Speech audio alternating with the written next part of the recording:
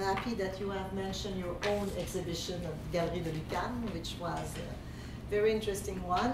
I'd like to say thank you to James Patton for this, for accepting this touring exhibition with video artists from Montreal that we have circulated in many places, interesting places, since a couple of years, from Europe to the US and to other places in Canada, and it's not finished because after here it will go to Bishop University, it will go to the Moreau Art Museum in Tokyo, and probably in Head, Genève, which is Hautes Études d'Art et de Design. Head, it's a kind of university art gallery also. And I'd like to thank the students who I have been lucky enough to visit this afternoon in a very interesting conversation with 4 of the students here. So it's enriched the curator who I try to stay even if I am also a director, but at the base I am an art historian. I would say an art historian of when art is shown, not an art historian working with documentation. It's very important for me. We would say in French, un historien de l'art exposé, not only an historien de l'art. So when we look at the artwork in its condition of exhibition, which bring a lot of knowledge according to me. So studio visits are sometimes occasion for people like me to enter in new experimentations that the new generation of artists is doing. So yes, I'll try to talk. You know, I was not really familiar with who would be the people tonight. So I want to talk a bit about Video Zoom, just to explain the context of this project, why I planned this project with 2 young colleagues. I'll also focus on what is typical of the artist at university and the art historian and the one who is specialized in curatorial studies, and it has something to see with knowledge. But I like to bring the paradigm of a society which has put a lot of effort and support and money and university programs in developing professional skills and high level of a performance on the side, and on the other side with letting the culture of entertainment enter into our field and creating a kind of opposition instead of connection between the level of what an artist at university is doing and what we're expecting from him or her, and what we are giving to the society in another side when we focus almost only on a quick culture, very fast culture, fast culture of entertainment. I will tell you a bit more about that, and I will try to privilege all over these concerns the link between the artist and the curator, and the choice that we are doing as an artist or as a curator in the level which is linked to the university research standard and things like that, or on the other side, the culture of entertainment, if you privilege this, this path for you as an artist or as a curator. So Video Zoom, I'll start with a few images, but you will see them, they are video stills. You will see Jacinthe Carrier in the exhibition program. So this is something which was at the beginning linked to the fact that I was seeing in Quebec a generation of artists working a lot with moving image.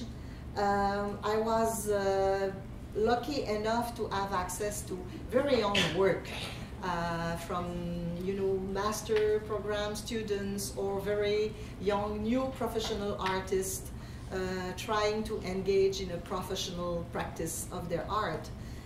So I've approached with my young colleagues the idea that we would bring some attention to something which was closer to experiment than to artwork, finished, completed artwork.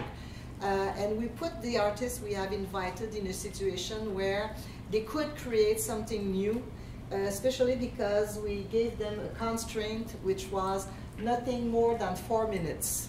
It was a kind of exercise, like we are doing exercise at school. And for some of them, with certain bagage, like Pascal Grandmaison is already established. He has had exhibition at the National Gallery in Ottawa, the Musée d'Art Contemporain in Montreal, in Europe. He has a catalog, you know, like that, very important one.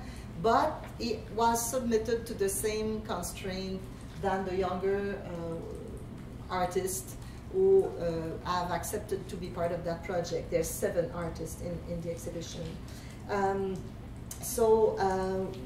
More project, more tries, you know, more experimental thing than, you know, to make a choice of a certain work already done, already successful, that we package in a program. It was not the goal. Is it okay? You understand me? No need for microphone? It's okay? It will not correct my accent, I've been told. So. Yeah, and some of these, amongst the 7 artists we've chosen, were just finishing their degree in the master program. And we had an opportunity to put this project together because Montreal and Brooklyn have developed, because of certain individuals, interest in collaborating, a project called Montreal Brooklyn. So I've been approached by this group of people, and at the end there was something like 12 or 13 institutions who have collaborated. So we have shown the Brooklynois artists in Montreal, and we did the same in Brooklyn in various institutions. And the first thing I said is, no crepe, no customs, no things so difficult with the US after 9/11. I don't know if you realize how much a political, you probably realize, how much a situation like 9/11 in New York has had as an impact on the cost, on the control at the customs, and so on. So it also explains, or often explains, why Canada and the US are not connecting so well in exchanging exhibition. And if you have the solution or the miracle, just tell me, because for me it's not a question of language. We're 1 hour by flight from New York, as you are probably, so there's no reason we would not connect more, but sometimes, you know, money and practical questions are big obstacles. So I said, okay, not that kind of thing. I said, I'm thinking about showing a video, but not as it is done in movies or film festival, or to show them in the context of an exhibition, as exhibition, for 4, 5, 6 weeks, instead of for a weekend, for example. So these were my concerns at that time.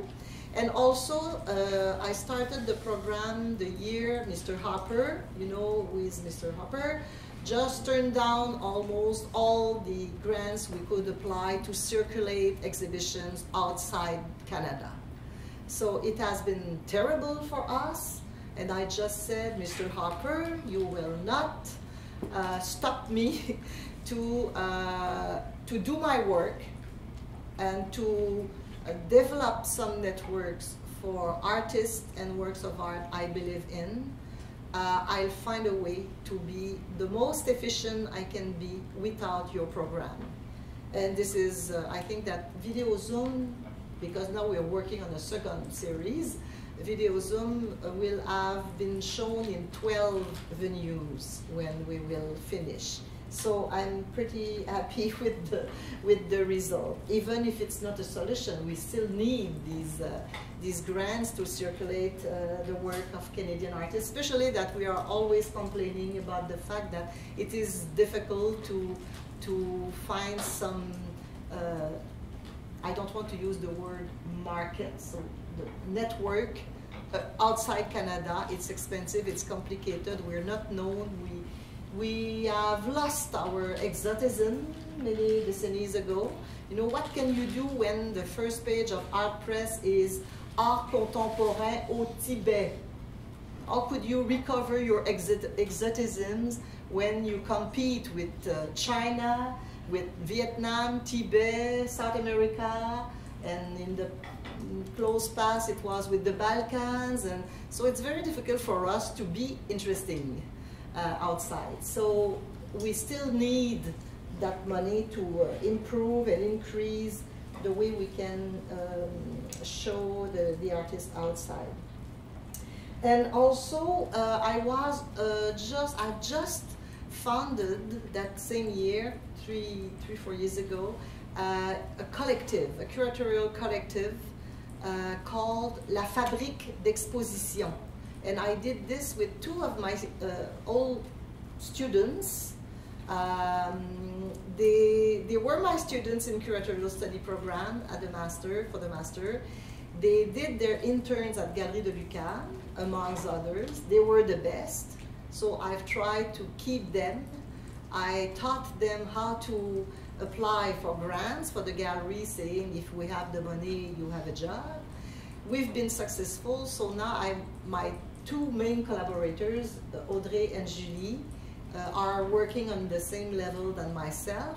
And sometimes because we have more experience and more, we're older and all these things, you know, we are known, we are approached for a lot of things, and sometimes I was not able to say yes to very interesting proposals. So I thought that with two young collaborators, we could, working together, say yes to more occasions to do some projects, because this is what we like to do the most in our job.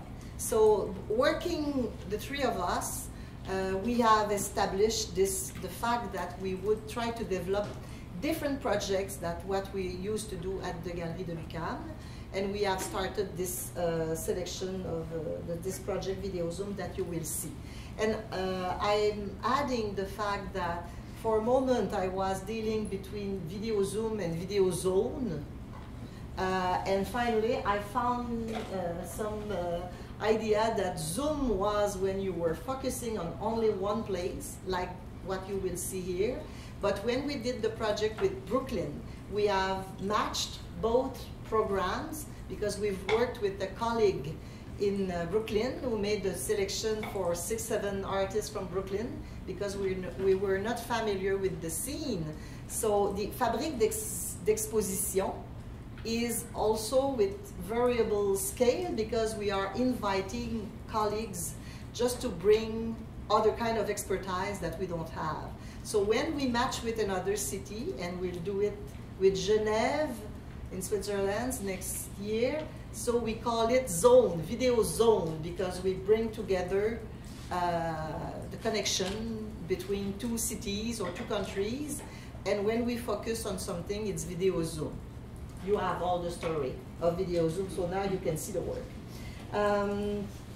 Yeah, so we're supposed to think it's still Jacinthe Carrier, but I don't want to say too much about the program. There's a wall text, I guess it's the text which will give you some keys to enter into the project.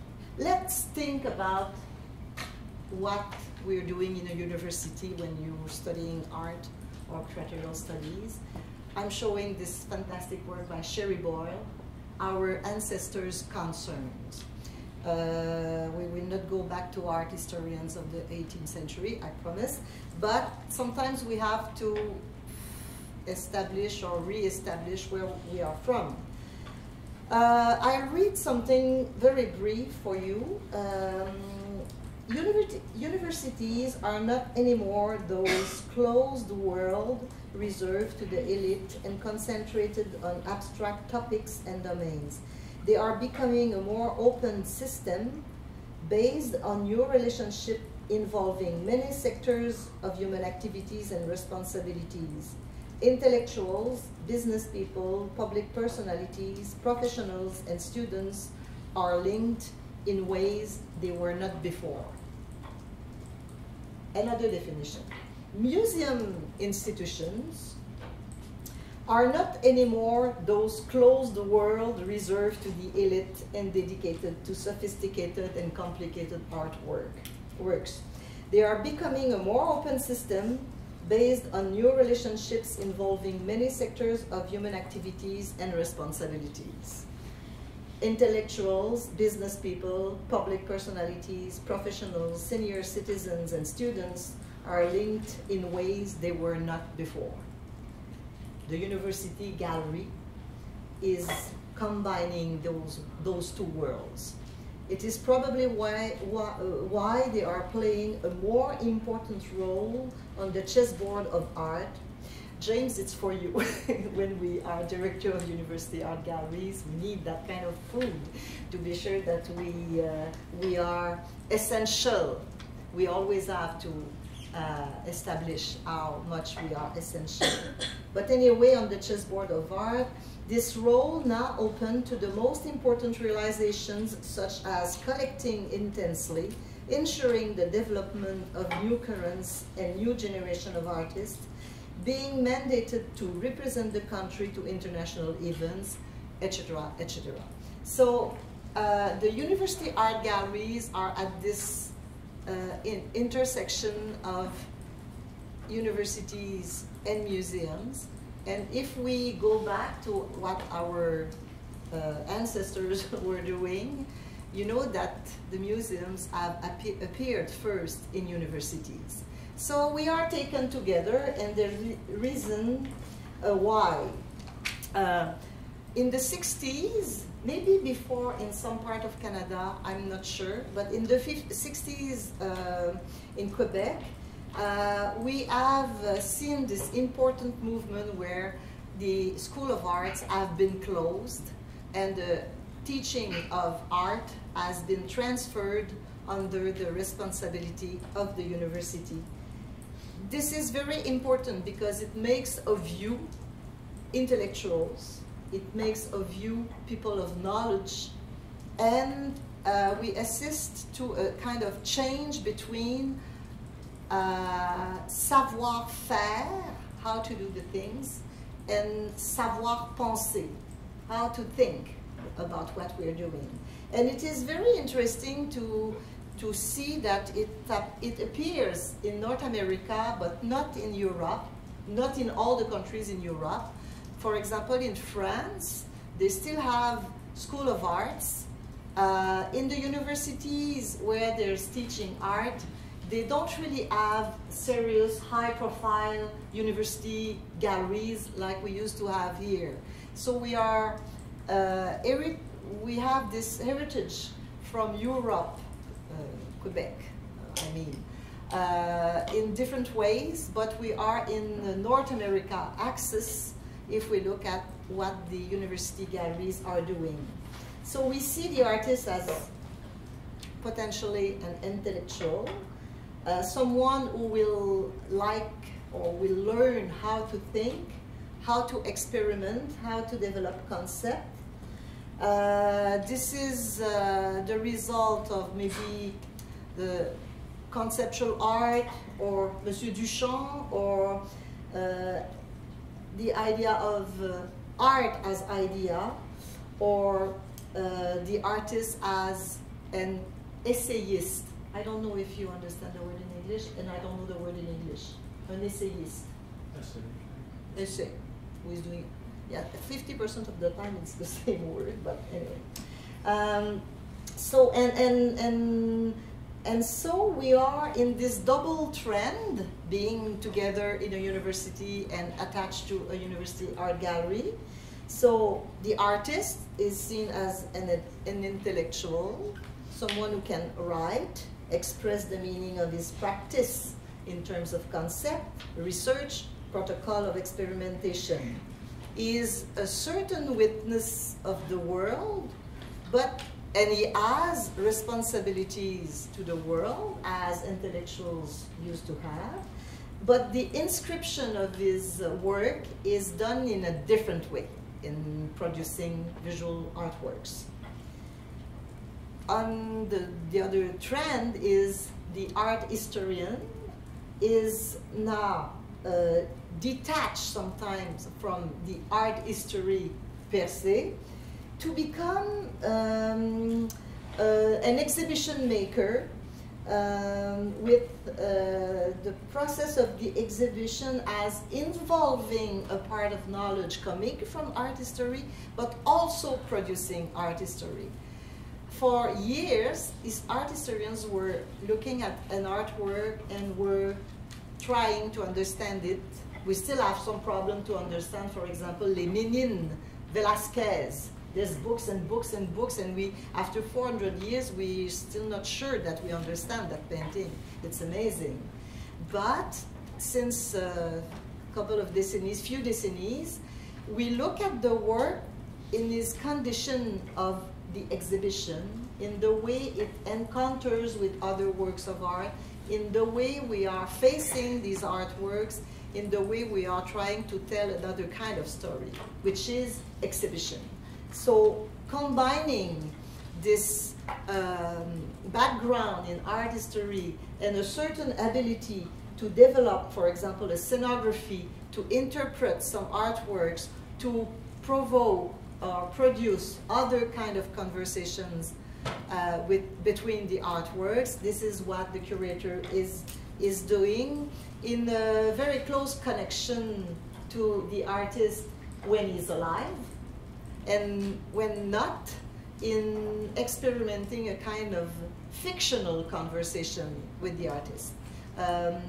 There's no way to not consider the fact that if you are looking paintings of, let's say, Zurbaran, I find he's one of the most famous contemporary painter, but he was working in the 16th century. If we look at these paintings today, it's contemporary art.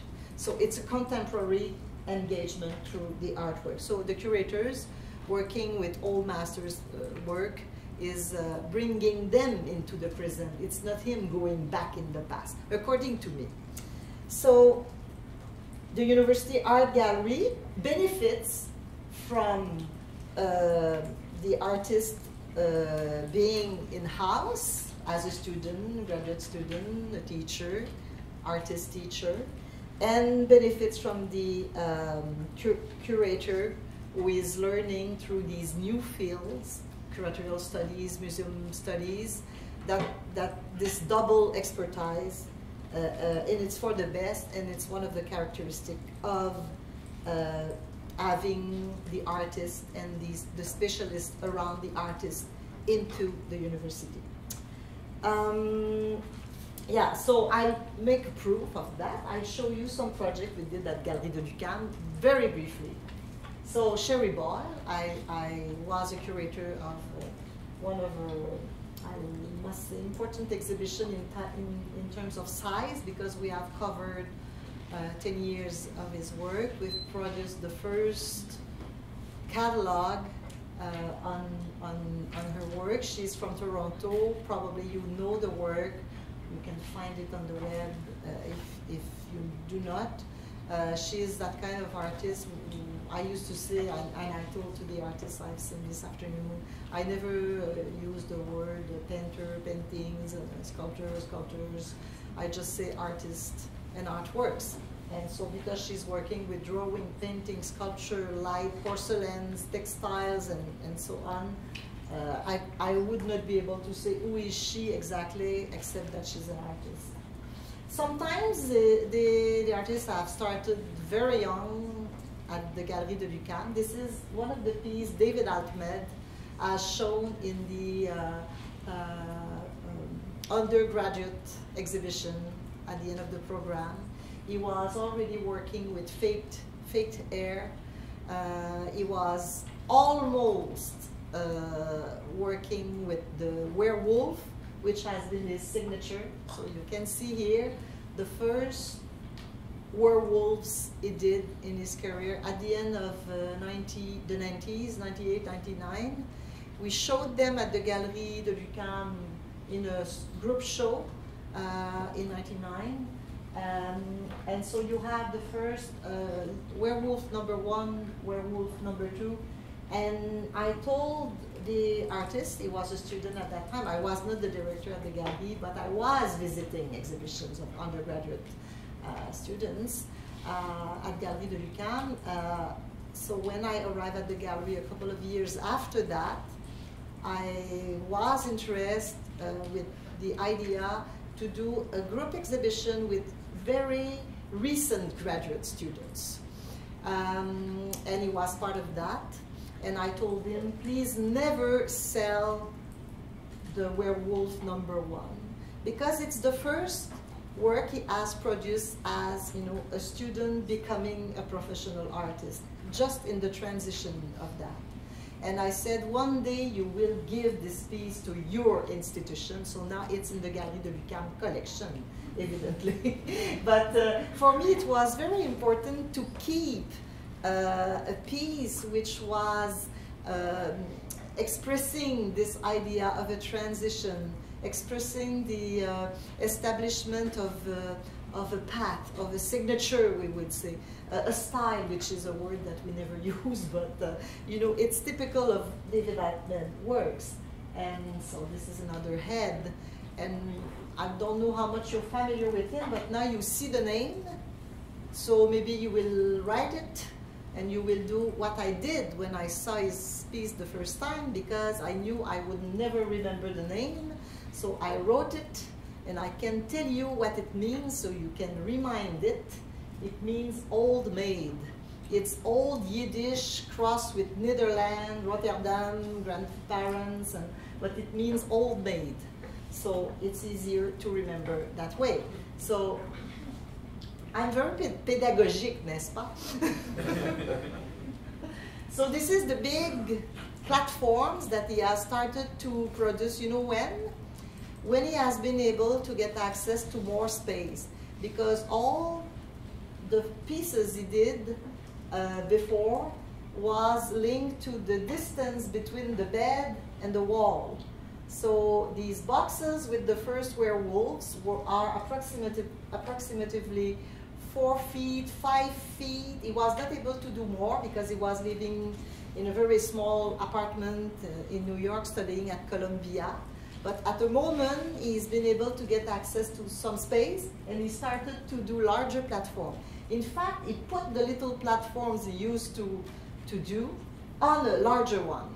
And it was also a way to start a certain protocol to how he would show his sculptures.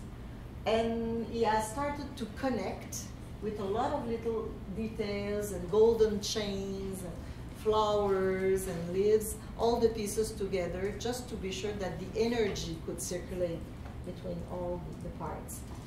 And he produced this first big giant, it's 12 feet high. The year before we did the Venice Biennale together in the Canadian Pavilion, which was in 2007. So you can see some details. He's using the body as a kind of architecture, putting some staircases inside, working inside the body, and yeah. So you will find a lot on the internet, so I will not say more about David Altmejd. Michel de Bruin is another artist that we have shown at the gallery before he was known as much as he is now. But we just installed the exhibition and opened it, and he won the Sobey Award the day of our opening. And it was very funny because the director of the Musée d'Art Contemporain who knew almost nothing about him, just ran to the gallery when he got the news, and at 7:45 he was at the gallery to buy something for the collection, because as we see, they were missing the train. They have not seen at that point how much the artist was establishing his work and was having recognition outside Montreal. Raphaëlle de Groot, you probably also the name, she did this project in 2006 at the Galerie de 2005 at the Galerie de l'UQAM. It was her exhibition for the her master program, and it was amazing because the title of the exhibition is En exercice. So Raphaëlle de Groot exercising herself. So she had to learn how to be suspended from the ceiling. She worked with someone from Cirque du Soleil, because at the point she's upside down, hanging by her feet, and she is putting herself in very difficult and challenging situation. It's the main aspect of her work. I don't want to summarize too much, but she is putting herself as an artist in difficult situation to push the limits of the artist. And here, this is her on a gondola. This is a project that I have curated with her last year at the Venice Biennale. I have asked her to perform. I have asked her if she was interested in performing on the gondola, reminding these periods of Venice with parades and cortege and religious cortege and also with the doge, and you know, with all these velvet cape and mask and things like that. So she did that. She transformed herself. She blinded herself, putting so much paper and thing around her face. So she was not seeing, and she was standing up on the gondola in a kind of very difficult equilibrium, you know, challenging herself in that way until she did that for 3 hours on the Grand Canal. And so it was very exciting because, you know, my university, the financial service, they were very surprised that they had to pay $700 for a gondola, a gondolier, a gondola driver. So this is the kind of funny situation we face sometimes. What I'm showing is, I have two images. David Spriggs, a young artist at that time, younger, maybe it's 5-6 years ago. So he did this very impressive structure with almost 800 sheets of this acetate, you know, transparent. It's painted on each of them, and it's hanged. It's superposé in a way that you see the painting as light, and you see some shape behind. And sometimes it's very political scenes or very figurative and complicated things. But when you enter in the gallery, it looks like only green light. And so it was the first time we invite an artist as in a residence at Galerie de l'UQAM. Now we do it each 2 years. We alternate September. 1 year it's Mois de la Photo. We have an important photo biennale in Montreal. And the year after, it's an artist who has the space during the summertime, so he can install something complicated and long to install. Sometimes it's produced in the gallery. So we give the space as a studio, a huge studio where the artist or student or can experiment the size, the technical questions. And so we do that, and we open in September when it's ready. Patrick Bernatchez, I'm just giving you some names. I don't know how much you're familiar with the Montreal scene or Quebec scene, but they are shown also in Toronto because some of them have galleries in Toronto. Patrick is with Diaz Contemporary, for example. And so it just has an exhibition. He has at that moment. An exhibition at Casino Luxembourg, which is a fantastic work. There's music, there's poetry, there's kind of imaginary, which is bringing an image of a cinema which looked 100 years ago, and it's linked to very actual concerns. So he's a very good artist. So we did a big solo exhibition. Christophe has mentioned that we are publishing. We try to publish. We have tried to publish a lot. And so one of our goals is to produce monography for mid-career artists, or younger in the process to become more mature artists. And sometimes they don't have anything. They have only small brochures. So we produce a big book. The book is almost a kind of retrospective for 12, 15, sometimes more years. But the exhibition is a perspective. So we do the difference. We only show very, very contemporary art at the Galerie de l'UQAM. This is Manon De Pauw, and I think it's the last one. Photo, video installation, and something very interesting, photograms. These kind of images which appear under the light, but not through camera photo. That. Okay, so this is not an artwork. I'll just go through this kind of new paradigm I was talking about, and I'll go to the conclusion. It will be fast.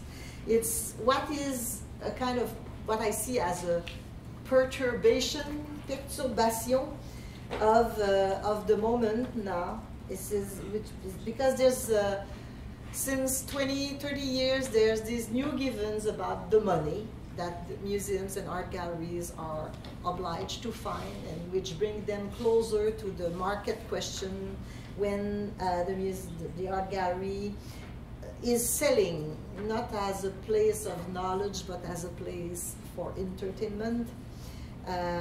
It's not like that all the time, but if you look around, I'm sure you have ideas in mind.